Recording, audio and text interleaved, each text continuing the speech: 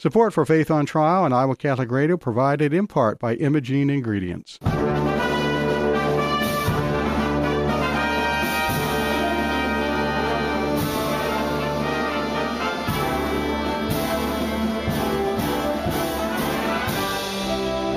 Our freedom of conscience and religion is being challenged by laws and regulations imposed by secular society. It's time to hear from the top Christian litigators in the nation who have come forward to tell us the truth and help us defend our faith. Hear ye, hear ye. All rise. Faith on Trial with Defender of the Faith, Deacon Mike Mano, is in session. And welcome to Faith on Trial. We examine the influence of law and society on people of faith. I'm Deacon Mike Mano, your host, and I'm here in the studio with Gina No, our lovely and talented co-host. Good morning, Deacon Mike. How are you? I'm just fine. Have an interesting program prepared today. I think we have two great guests. One is, where's my thing here? Which order we have them in? Oh, I got it here. We're going to have Mike Gonzalez, who is a senior fellow at the Heritage Institute, and he's going to be talking about some of the problems with George Soros, who I think everybody knows who George Soros is, but he's buying up a bunch of radio stations, and there's seems to be some problems about how that passed through the FCC so quickly and without certain safeguards to it. And then we're going to talk with Chris Ferrara, who is a senior counsel with the Thomas Moore Society, about a rather convoluted but very disturbing case about how government is trying to intimidate one woman and her family, and it seems to be working thus far. And Chris is just back from argument with the Court of Appeals, so we'll find out what is going on there. Yep. And then there's a lot of excitement in the air these days for the election. I can't tell you how many people have asked me where and how to vote and how to register. And I'm thinking, oh my gosh, we're less than 2 weeks and you should have been thinking about this a long time ago. Let's see what we can do. A couple of years ago, somebody remarked it's kind of a joke, Democrats vote on Wednesday and the Republicans vote on Tuesday, and they got into a lot of trouble with that. And so we won't try it. All vote in the same day. Right. Although I have voted, there is early voting here, and I have voted. Let me tell you what concerns me right now. 2 days ago, Kamala Harris, the Democratic nominee for president, came out with a position that she, if elected, is going to draft her own pro-abortion bill, and it's going to be applicable to all the states. It's going to basically be Roe versus Wade. That's, I suppose, a political position, and you could understand her saying that because she's on the pro-abortion side of the ledger. What bothers me is she has indicated now that there will be no religious exception in her bill. That means that Catholic healthcare workers may be forced to do abortions or lose their job and their license, and Catholic hospitals may be put in the same position. And as far as I am concerned, that's beyond the pale right now. She's crossed the Rubicon there, and that disqualifies her really from almost any office, but especially the presidency. Gina? Especially for Catholics. I know some people will match that up with Trump's support for federally funded IVF and with no exceptions. And I think he can be swayed. I don't think he understands how religious liberty affects that. So, but by comparison, it's different. The difference is between the two of them is Trump is not forcing anybody to do anything that they have conscientious objection to, whereas except pay for IVF treatment. Except pay for the IVF through the insurance. Yeah. But it's a little bit different than forcing a practitioner to do something that he doesn't want to do. And she calls it a fundamental freedom, and I really believe that the First Amendment is more of a fundamental freedom, our ability to practice our faith. So, read the First Amendment. Right. Read the First Amendment. Exactly. Religion is listed first. Okay. Do you have a prayer to open us with? I closed it. Is that terrible? So it's a prayer for peace today. God of peace, bring your peace to our violent world. Peace in the hearts of all men and women, and peace among the nations of the earth. Turn to your way of love those whose hearts and minds are consumed with hatred. Strengthen us all in hope, and give us the wisdom and courage to work tirelessly for a world where true peace and love reign among the nations and in the hearts of all. Amen. Amen. Thank you very much, Gina. We'll be right back after these messages with Mike Gonzalez. In the meantime, you are listening to Faith on Trial on the Iowa Catholic Radio Network.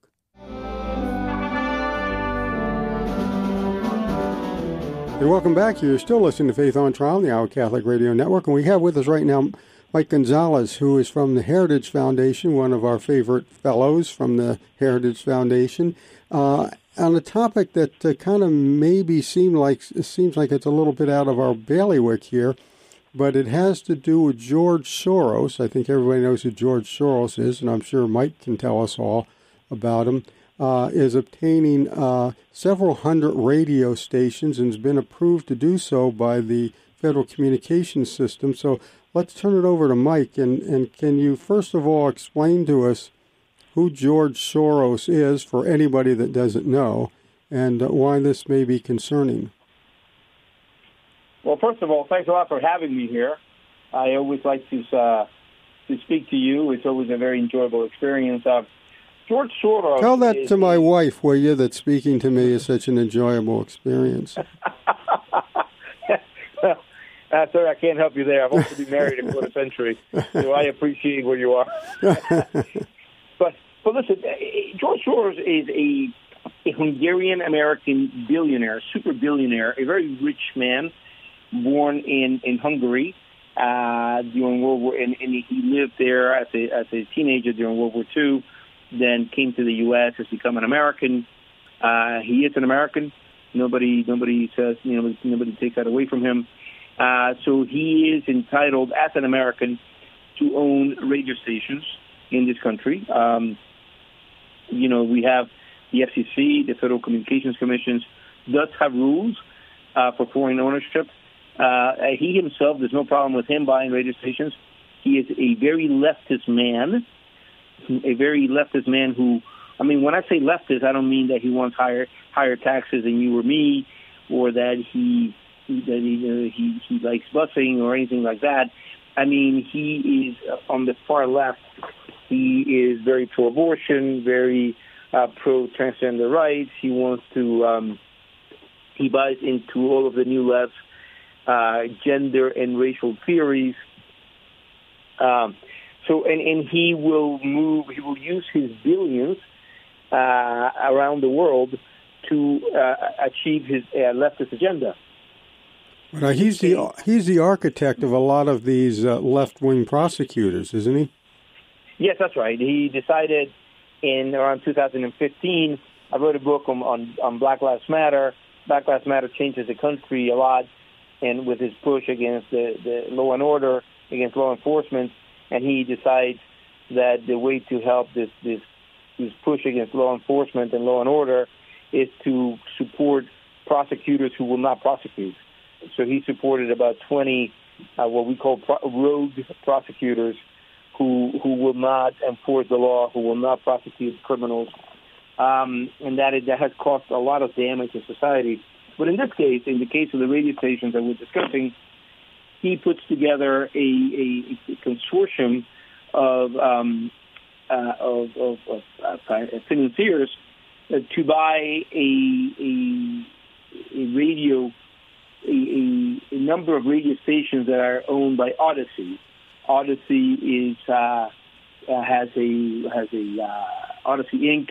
Has hundreds of radio stations in I think 40 media markets, reaching 165 million Americans. So this is reaching more than half the country, just over half the country, in 40 major media markets. And he proposes Odyssey was in dire straits financially at the beginning of the year.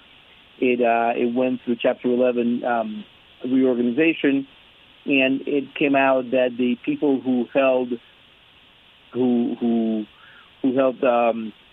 who had loans, who had loaned the money to Odyssey, turned out in the reorganization that turned into equity, and him and his group became the largest owners. The question, there are several questions here. One of them is that in that consortium of financiers that he put together to buy the loans, to buy the debt, there's a lot of foreign entities, and that would have required the FCC to look into who they are for national security reasons. These are very good laws that we have in this regard. And that was skipped. The Democrats on the FCC voted to fast forward this. The last thing I will say, we can pick on any of this if you want, but I'll stop speaking now, is that the Republican-appointed commissioner, Brendan Carr, raised concerns. He went to Congress and said, this is I'm going to quote him directly, quote, "The FCC is not following its normal process for reviewing a transaction."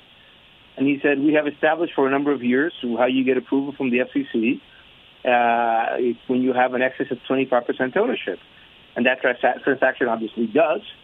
So the FCC should have sat on this, should have investigated, should have looked at it. It did not do this, and it green-lighted the purchase. And now the Oversight Committee of the House of Representatives is investigating why the FCC fast-tracked such a deal." Okay, let's go back to the vote in the FCC. My understanding is there are 5 commissioners, 3 Democrat, 2 Republican, and that's how they split on this vote. 3-2, Democrat versus Republican, to fast forward this. Is that correct?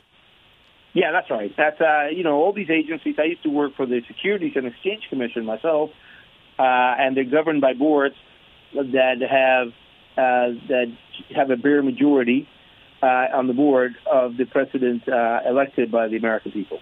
Okay. All right. So why the fast track? Has any answer come out about that? No. They just did it by fiat.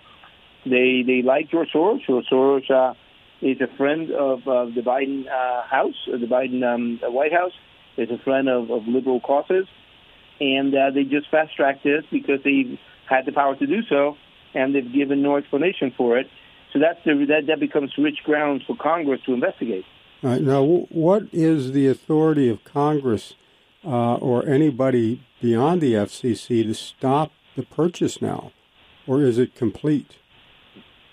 Well, look, Congress has oversight power over the executive.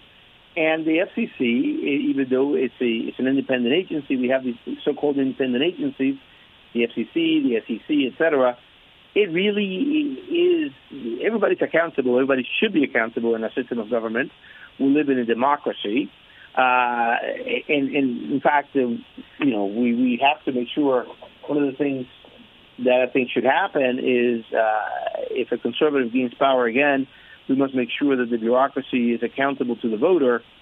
So the FCC is accountable to Congress, and Congress is exercising its oversight responsibility by investigating this purchase, by investigating this restructuring, and by investigating why the FCC acted in the manner that it did, bypassing decades of norms. Is there a way for the sale to be stopped at this point? There's always a way, right? Okay. Especially if Congress says this was not passed the smell test. Obviously, the whole country is suspended animation here. We're all waiting to see what happens on November 5th. It could go one way, it could be the other. The election is very close. But I think what happens on November 5th will determine, in the long term, in the medium term, really a lot of these things. Okay. Now, what is the fear of Soros ownership?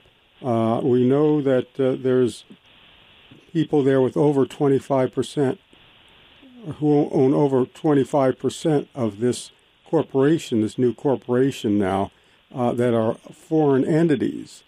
We know what Soros' track record is and how he has, and his prosecutors have really failed law enforcement in this country.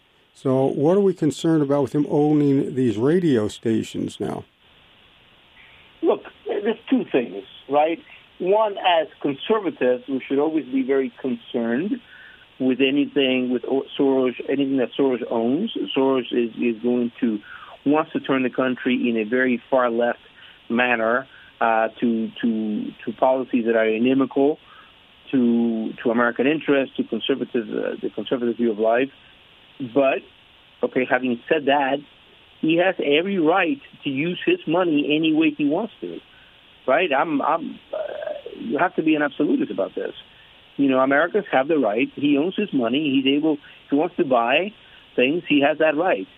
However, if he has a corporation that includes an amount of foreign ownership that goes over the limit that the FCC has traditionally used as the triggering mechanism for investigating for national security reasons, exactly just for national security reasons, then that is a concern, and the concern should be, we should look into it. That is all. That is all. This is nobody's saying that Soros doesn't have the right as an American to do these things. What we're saying is it's not about Soros. It's about the foreign entities that are part of this consortium. Okay. Now, do we know the names of these people? No, I don't think we do. Okay. And that is,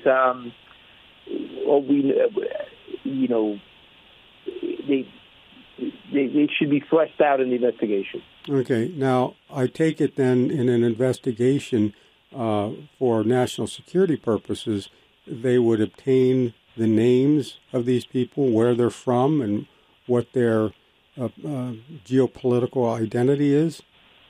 Yeah, somebody might know this. I mean, I don't know their names. I don't think they're public yet. I could be wrong about this, but we do know that there is a great deal of foreign ownership.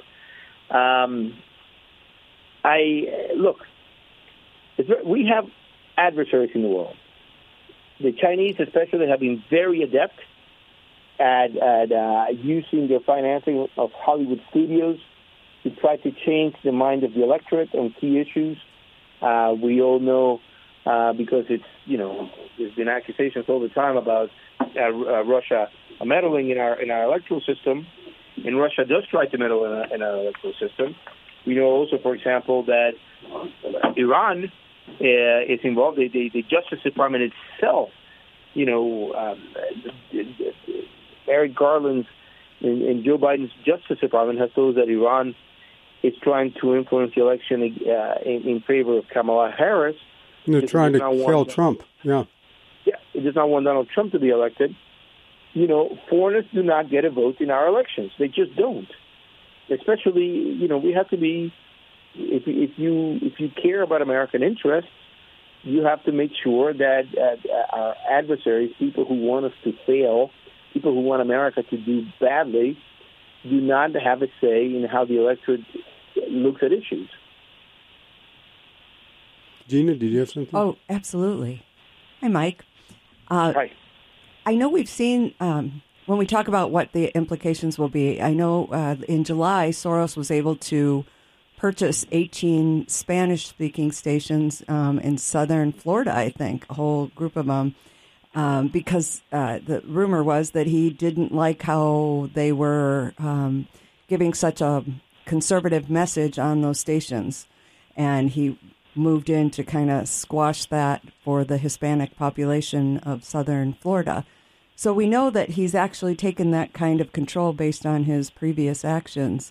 Do we anticipate that he could either A, shut down, I know there's a movement to shut down all AM stations, could he do something like that? Or could he, for example, Rush Limbaugh's not on the air, but he was on multiple stations throughout the country.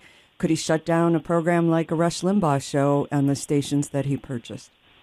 Well, already Mark Levin has been shut down in one of the stations owned by Odyssey. This is not since the purchase by Soros, or did Odyssey do that on their own? Well, it happened. Odyssey did it on its own, but it's about to be. Soros is now Soros's consortium is the majority ownership of Odyssey, and that's already happened. So this is not something that is that we have to think about, wonder if it will happen. That's already happened. George Soros, you're talking about something that happened 2 years ago. Oh, 2 years ago in July. Yeah, okay. George Soros helped raise the financing for another consortium that was put together to buy 18 Spanish-language radio stations. Now, the liberals are going berserk over the fact that the group that we inadvisably call Hispanic, I don't use that term because I think it hides a lot of the diversity inside the quote-unquote Hispanic category. People vote for very different reasons. Cuban Americans have a very different profile from Mexican Americans, and indeed, Cuban Americans in South Florida have a very different profile than sure. Cuban Americans. But it's Spanish speaking, right? Yeah, Spanish speaking. For sure. And they're very concerned because all these groups have moved to the right, have become more conservative. Cubans have always been very conservative, but they moved like really, in a very big way towards Trump. The last time I checked, which is the 2020 election, I think something like 75% of Cuban precincts in Florida voted for Trump. So that's indeed very high. But even at the left side of the spectrum, the Spanish-speaking groups that have been traditionally more liberal, the Puerto Ricans, have turned to the right as well. Puerto Ricans, for example, moving into Pennsylvania, mostly Puerto Ricans, but not just Puerto Ricans, have into what is being called the Puerto Rican corridor that runs from Scranton to Harrisburg, are registering GOP at a larger rate than they have in the past. So that is concerning the left. The left is definitely afraid of this because they always saw that they owned the Hispanic vote, and they're finding out that they don't. So what they're trying to do is buy these radio stations and trying to suppress conservative views.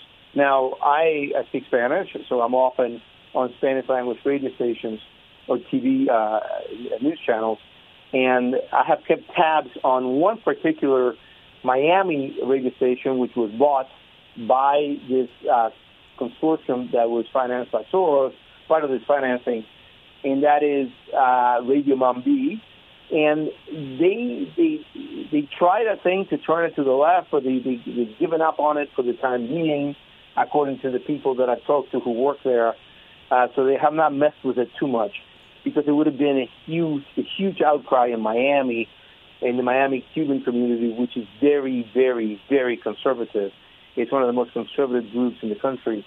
And the outcry would have been huge had they turned their favorite radio station to the left. Yeah. So they have kind of left it alone for the time being. Culturally, that's where the Hispanics are, conservative. I mean, the whole culture is more conservative than liberal. And I understand the Cubans, that's leftover from the Bay of Pigs and all that other stuff that left them as Republicans there. So there's added reasons for those people, specifically in that area of the country, to favor the other side. But I think you'll agree, Mike, that overall, the Hispanics, however you want to call them, are basically more conservative in their culture than other groups. Well, yes and no. I mean, I would have to parse that, to be honest. Okay. I think that they're very pro-family, and I've begun to study why that is. And, the way Latin America was created was similar to the way Spain itself was created after the Reconquista, and the family played a very strong role in that. So maybe there's a carryover from that, this idea that the family, especially the nuclear family, the father, the mother, the children, are a very key thing, and that has conservative implications. On the other side, studies have been done that show that Hispanics also believe in bigger government than has been the American tradition, and bigger government spending. Now, curiously, conservatives are having their own debate about this, Many of my fellow conservatives, not me, but many of my fellow conservatives are beginning to question whether we should have a government action, government intervention on behalf of conservative values. I think it's a mistake, but it is happening. It is an open debate. So it's a more muddled question whether Hispanics, quote unquote, are conservative, quote unquote. And sorry, I know exactly what you were trying to say. I just happen to have some disagreements with it. Well, that's why we have you on, because you know more than we do about some of these things. Gina, I'm also hearing you say that, back to your previous point, that it's important for us. Congress can do what it'll do. Maybe it'll reverse this, but radio is local, and it's important for us to express our support for the programs we love on our radio stations in the event that this, takes a big hit. The left, definitionally almost, feels that it must have a monopoly on the media. They can't stand when conservatives are able to discuss anything. And the fact that conservative talk radio is much, much more important. Leftist talk radio just doesn't exist. They're not exciting. They're not. It doesn't have a following. They've tried it in the past. It's always failed. Whereas we have great conservative hosts, Mark Levin. I've already spoke about Vince Colonnese. I've already spoke about Larry O'Connor, Hugh Hewitt. You guys, they have nobody. And they can't stand that. So what they try to do is to take it over, buying it. But what they're going to find out is they will have no audience because they've never had an audience. That's interesting. Yeah. We'll have to wait and see how this plays out. Yeah, we will. And I imagine there's going to be a lot of discussion in Congress, and depending on who's elected, the new president, I would imagine he'll or she will weigh in on this, and we'll wait and see what they say. Now, you're at the Heritage Foundation, and the Heritage Foundation can be reached, I think, at heritage.org. Is that correct? Yeah, that's right. Heritage.org is where you can find all the good work that we do, all the work that I do. I have a recent book. It's called Next Gen Marxism: What It Is and How to Combat It. My co-author is Catherine Gorka. Right, we had her on. A while ago, we had her on talk about that book. So that book was published in April, so 7 months now. It is selling very well. It's very strong. Next Gen Marxism, which explains a lot of the issues that we're seeing right now play out in this electoral season. And I'm very active on social media, but I'm very happy that you guys gave me this opportunity to discuss these important issues with you. Oh, we're always happy to have you. You open our eyes to a lot of things, and we appreciate that. We appreciate the Heritage Foundation. And I was just in the Vatican last month, and I met, your boss. Oh, good. Did you get a special blessing? I did. Good. I got groceries, which I gave to both my sons. You're on your way to share that with you. All right. Yep. We're pretty much out of time now, so we got to leave it there, but we hope that people will follow up, check out your book, check out the Heritage Foundation website.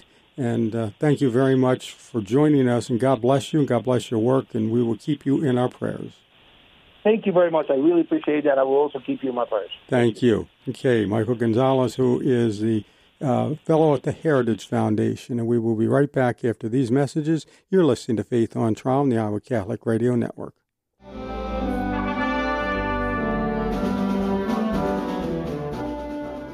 Welcome back. You're listening to Faith on Trial on the Iowa Catholic Radio Network, and we have Chris Ferrara with us. He is counsel with the Thomas Moore Society, and he's got an interesting case, and I think Chris, you're still waiting for a ruling back from the Court of Appeals on it, but it has to do with polysexual posters in an elementary classroom, and I think that's what started this whole thing. So you want to bring us up to date on it? Well, this case arises in the context of a very disturbing trend in America, which is the process by which official narratives cannot be questioned. So if you question an official narrative, they call what you're saying hate speech, or they adopt the theory that, well, you could incite someone to act out violently because someone might be disturbed by what you say. You mean like shooting at the president or the former president? Yeah. Yeah, and this theory has been given a fancy name, stochastic terrorism. What does that mean? Well, the word stochastic refers to randomly occurring events that cannot be predicted with accuracy, hence stochastic.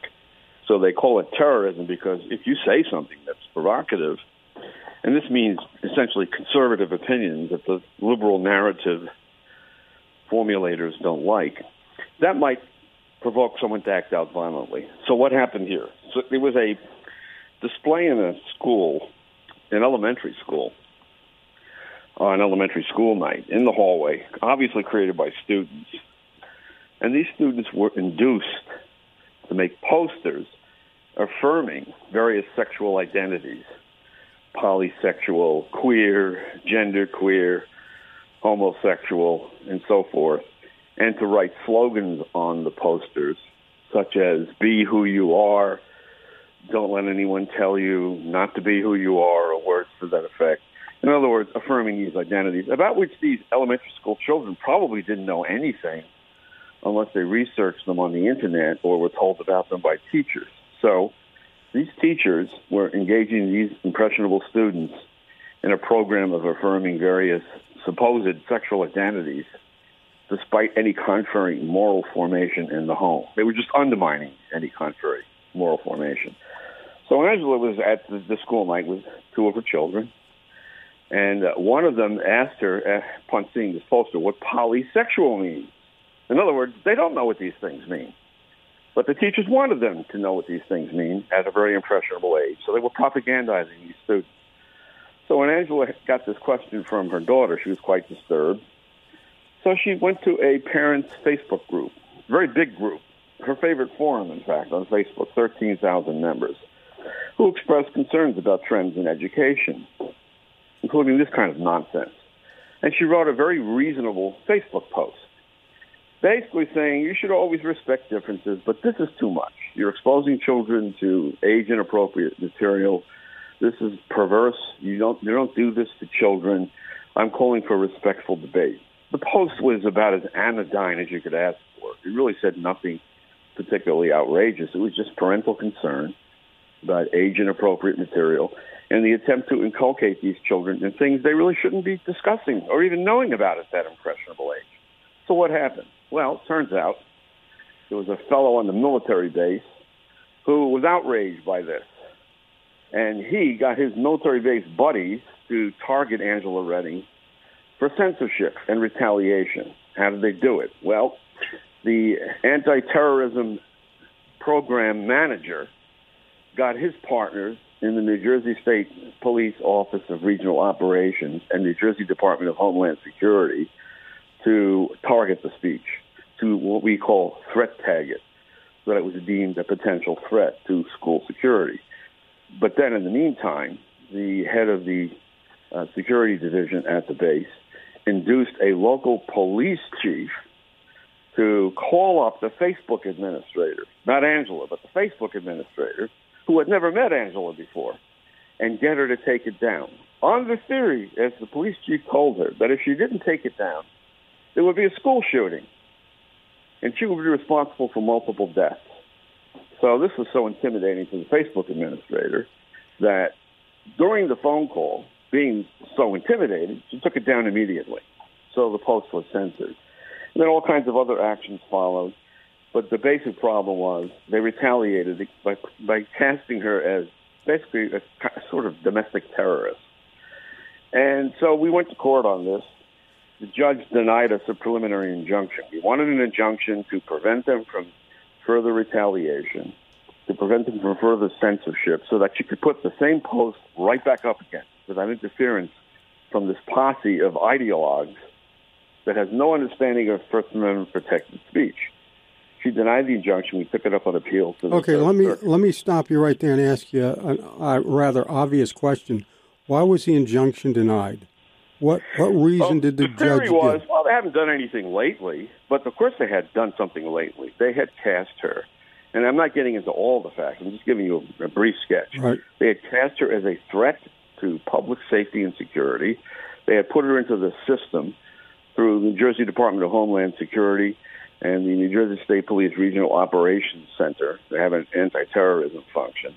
And through the military base, the threat working group of the Joint Base Dixon McGuire Lakehurst. They have a threat working group. And they plugged her into the threat working group operations, which includes the so-called partners, as the terrorism program manager said, the partners being New Jersey State Police, New Jersey Homeland Security, and who knows who else in the government. So we ended up arguing this case in the Third Circuit Court of Appeals, and the big issue is, well, what have they done lately? Why should you get an injunction if they haven't done anything lately? And the point is, they have already done more than enough to chill her speech so that she's afraid now to put the same post back up again, because now it's obvious she's on a government watch list of some kind. And here's the proof of that.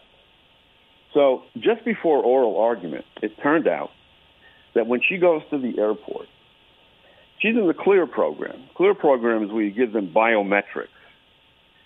You scan your irises, you give them facial recognition and so forth, so that you can just walk right through the CLEAR terminal into your gate and depart. No need to stop at the TSA. No need to show your identification. No need to have your bags taken out and put on the conveyor. You don't take your shoes or belt off because you're a trusted traveler. They call this the Trusted Traveler Program. And you pay for that. So she provided the biometrics. She became a trusted traveler, and everything was fine for a long period of time until these retaliatory actions, until she put up the Facebook post. Now, when she goes to the airport, every single time when she goes to the CLEAR terminal, they flag her. They say, oops, you have to go to the TSA and identify yourself.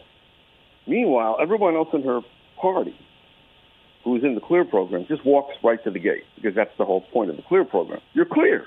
You're a trusted traveler, but not her. So 7 times in a row, as it turns out, because this happened again after oral argument, and we have brought both of these events to the Third Circuit's attention in motions to enlarge the record. She was flagged again and told she had to report to the TSA. And the CLEAR people say, well, this is coming out of Homeland Security. It has nothing to do with the CLEAR program. So this time, after oral argument happened 3 more times, she took a picture of the screen at the CLEAR terminal. One of the screenshots shows the word ineligible with a warning sign, the famous triangle with the exclamation point beside it. Sure. So now she's on a watch list and deemed apparently ineligible for the CLEAR program, even though she goes to the CLEAR terminal or the kiosk to be cleared.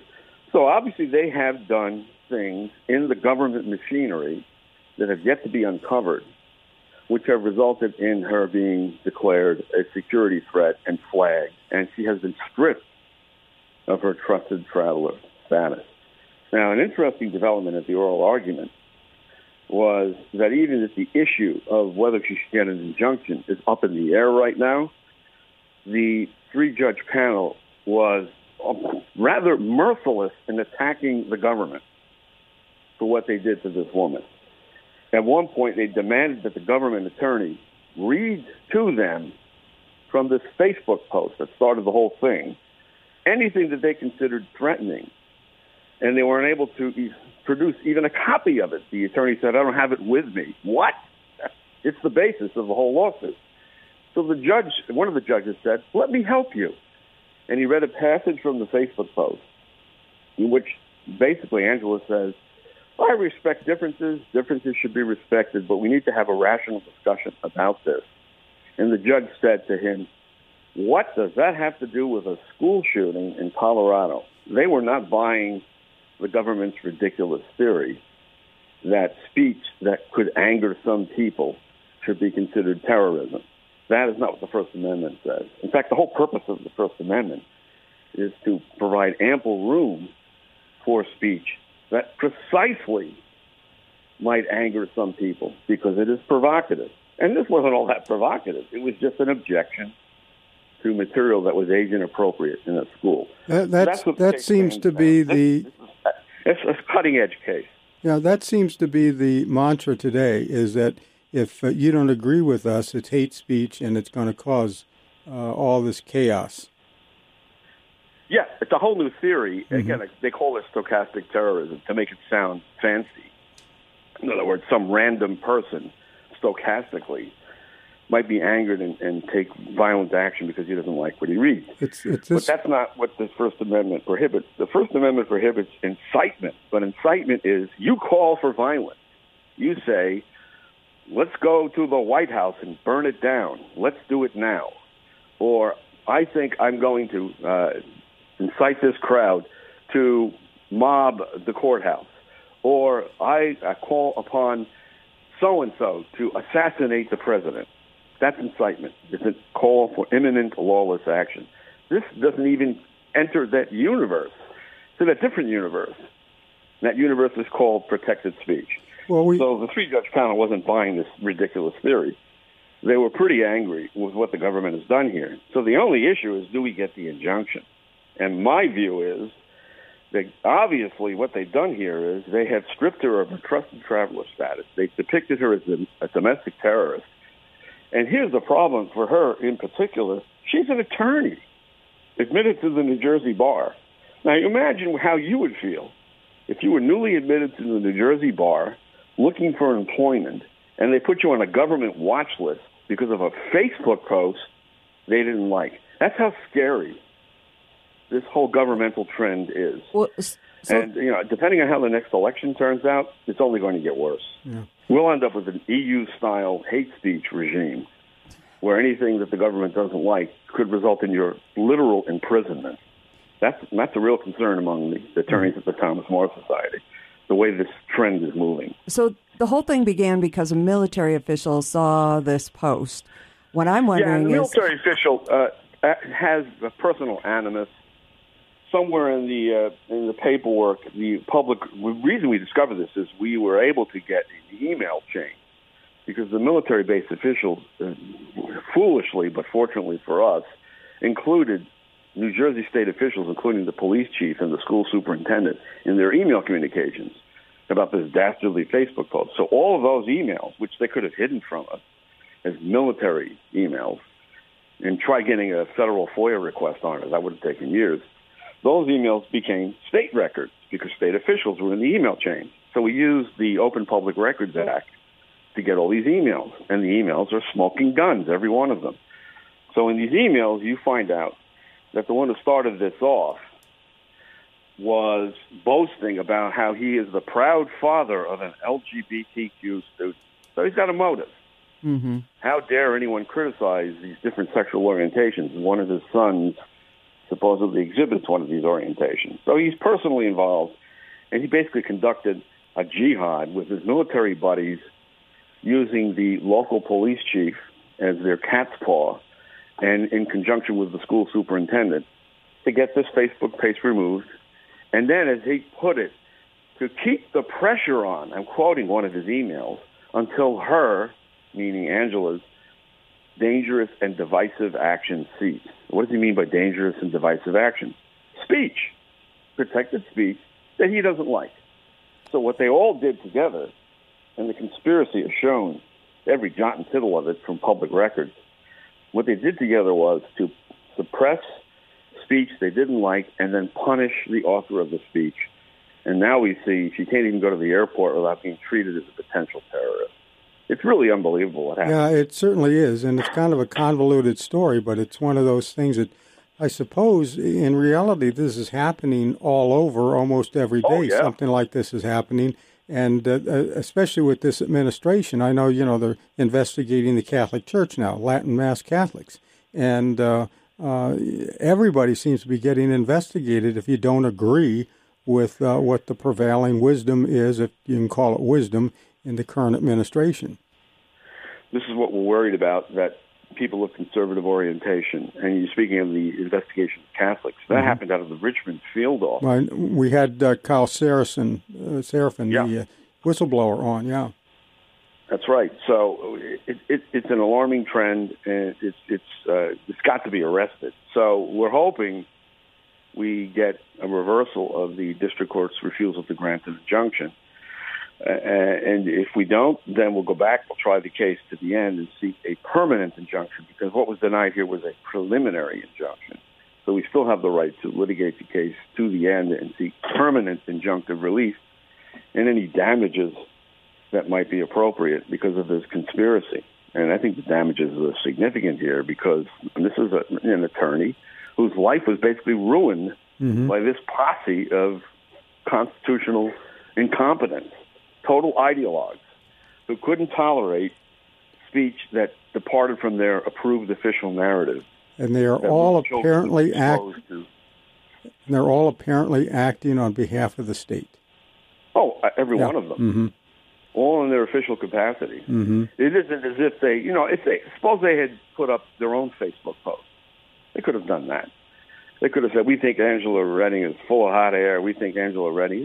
They even could have said in their private capacity, just as citizens, we think this speech is dangerous.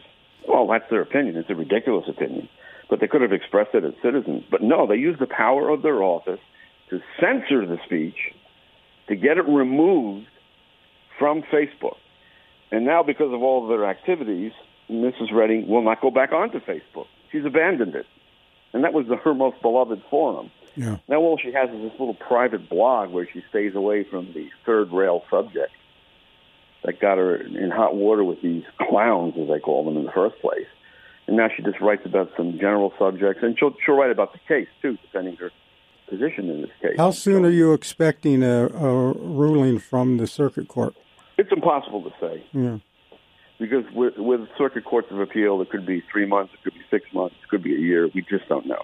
We're hopeful, but I don't want to predict the outcome. I do know that the government's theory was not sitting well with that panel, and that's the way it should have been. This whole affair is utterly ridiculous. But again, it's typical of this governmental trend of focusing on conservative opinions and depicting them as terrorism. It's happening everywhere, as you just noted. Yeah. I noticed that she's a member of that school board for that particular school also. How are the other board members treating her, and what kind of support is she getting from other parents? Well, the local school board, her husband was a member of that. She was a member of the regional school board. And one of the results of their retaliation, this included stirring up the public against her at a school board meeting. One of the results of that was that they both had to resign from their school board positions. She from the regional board, and the husband from the local board.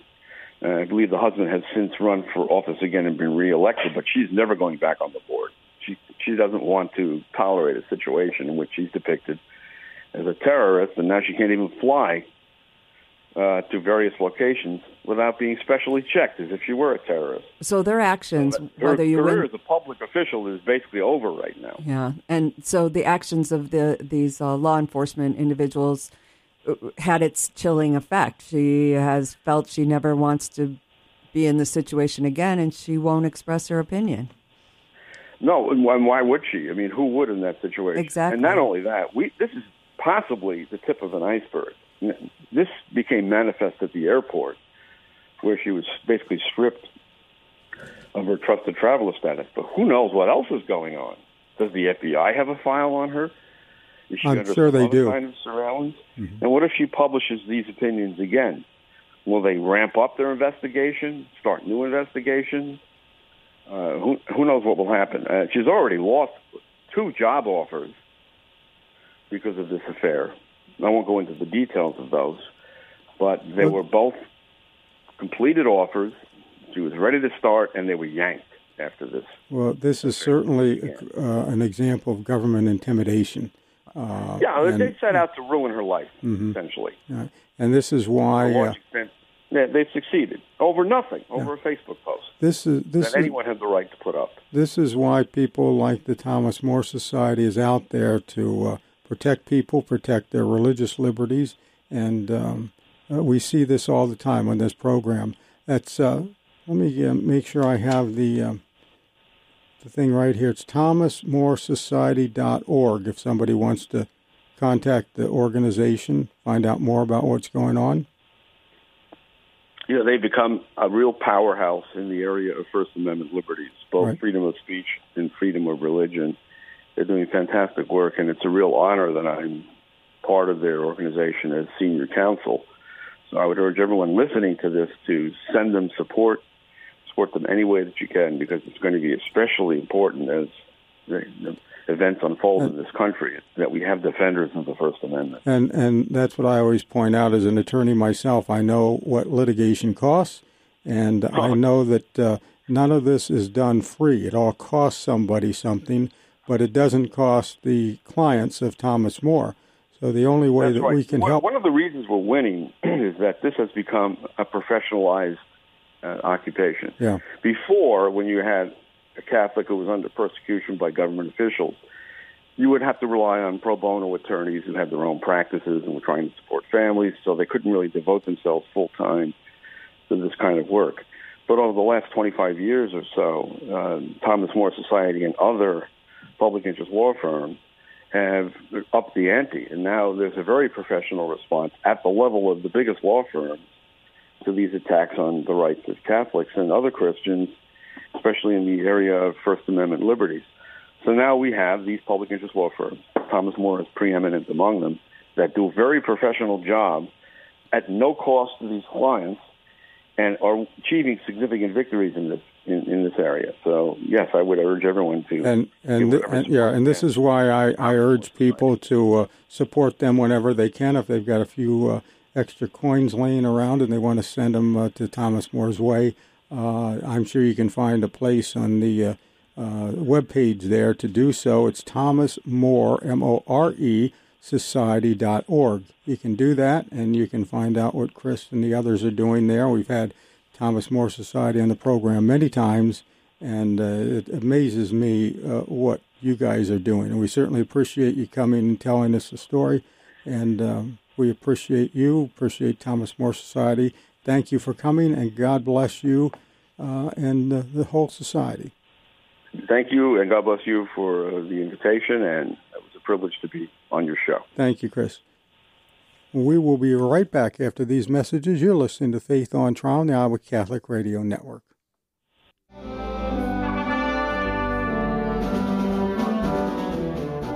And we're back. Gina, we had another interesting program, and this one was very interesting, both the topics here with Mike Gonzalez and George Soros and Christopher Ferrara and the problems his client is having. Yeah, both stories exemplify the chilling power that we've given our bureaucracy and executive branch, and some changes need to be made, and I would encourage everyone to vote this week from Tuesday. That's right.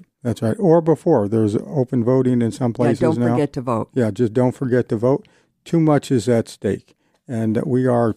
all the way down the ballot. Yeah. Let me remind you, all the way down the ballot. All the way down the ballot. And we are out of time here, so let us end with our Defender's Prayer. St. Michael the Archangel, defend us in battle, be our protection against the wickedness and snares of the devil. May God rebuke him, we humbly pray, and do thou, O Prince of the heavenly host, by the power of God, thrust into hell Satan and all the evil spirits who prowl about the world, seeking the ruin of souls. Amen. That's it for this week. We will be back again next week with another edition of Faith on Trial. In the meantime, make sure you go to church and take your kids. Our freedom of conscience and religion is being challenged by laws and regulations imposed by secular society. Faith on Trial with Defender of the Faith, Deacon Mike Mano. Faith on Trial on Iowa Catholic Radio, iowacatholicradio.com, and the Iowa Catholic Radio app.